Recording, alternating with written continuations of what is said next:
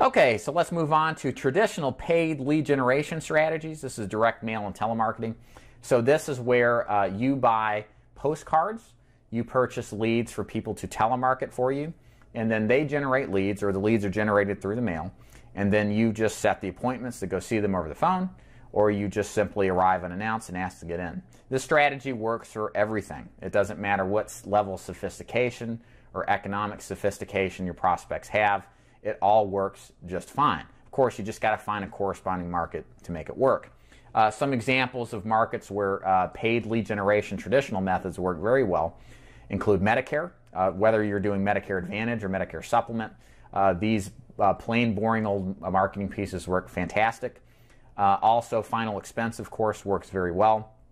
Telemarketing leads for both products work very good.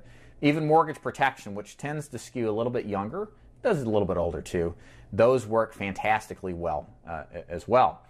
As far as probably term insurance works fine, but one of the ways that you want to utilize any kind of paid leads, this is just a basic rule of thumb, is to target those leads to a list. The list is the most important element of your marketing piece. You have the message, the market, and the media.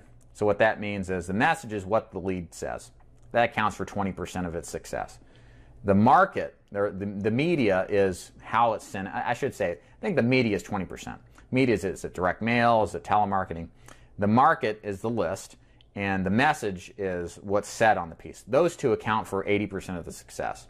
So the list to me is the biggest element. If you figure out what the list, you got to figure out a list that really corresponds with the kind of product you want to sell.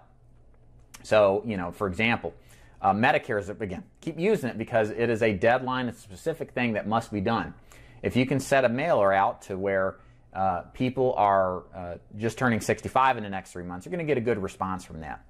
Or if it's AEP, it's annual enrollment period, people are thinking about switching their Medicare plans. And when you dump mail around that time, you'll get higher response rates because it's a seasonality effect. So the list is very well planned, and you get a better response because people are in that mode. It's like targeting for Christmas mailers in July. It doesn't make sense.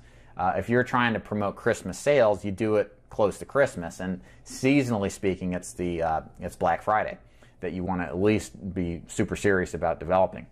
Also, other products, mortgage protection.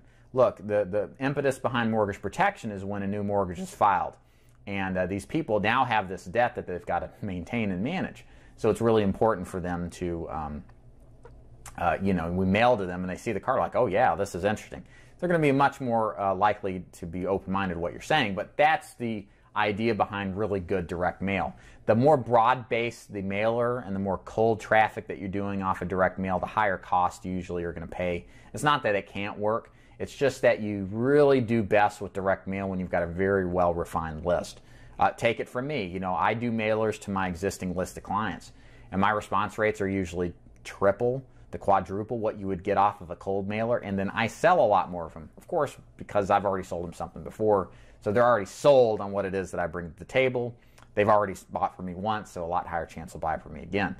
So as far as with direct mail, other products out there, I'm sure there's direct mail. I mean, we see postcard mailers for retirement planning, for financial planners, and that gets people butts in the seminars. That certainly is effective to some extent, although I've heard that's deteriorated over the years. It's gotten more popular. But there's a lot of markets that use a paid lead generation approach just to get people to raise their hands, and then for you to just show up unannounced or set an appointment over the phone to speak to them, and it works very well. I'm of the persuasion, last thing I'll add here, I think direct mail is the better course of action for the vast majority of agents than telemarketing leads if you do paid leads. And the reason is that telemarketing is a dying medium. There's less and less house phones every year, and less people that are not on the do not call list. It's something that everybody's been predicting, the death of telemarketing. I know people do very well at it, so don't get me wrong. I'm not saying it's impossible. I just think direct mail is still where the vast majority of the people are at. You're going to get a lot more market saturation and stay in an area geographically a lot more.